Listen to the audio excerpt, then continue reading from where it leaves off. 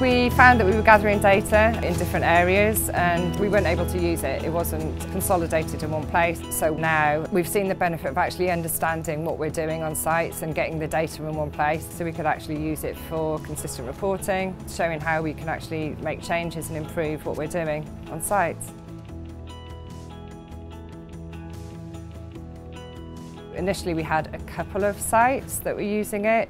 We decided to roll it out throughout the whole company, and now we're doing regular training sessions, we're doing sustainability on-site sessions. They can actually see how they're progressing, see that we're using that data and we're doing something to make a difference, and that they're part of that and they can help us make those changes, and have seen that actually it makes their life a lot easier because it is keeping the data in one place.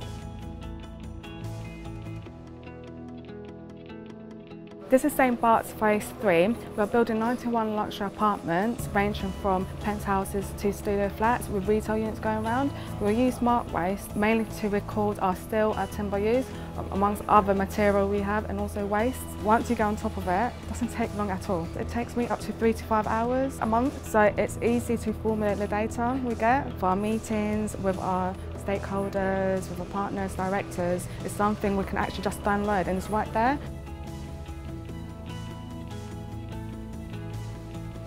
We came onto it for a waste perspective, but we use it now for energy and data, particularly for our SECR reporting, which has been really helpful as that's come in this year.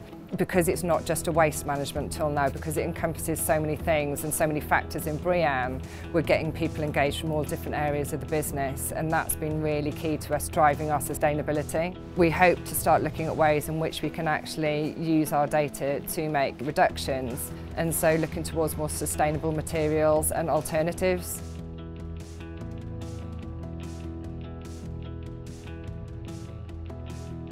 And it's also accessible to everyone.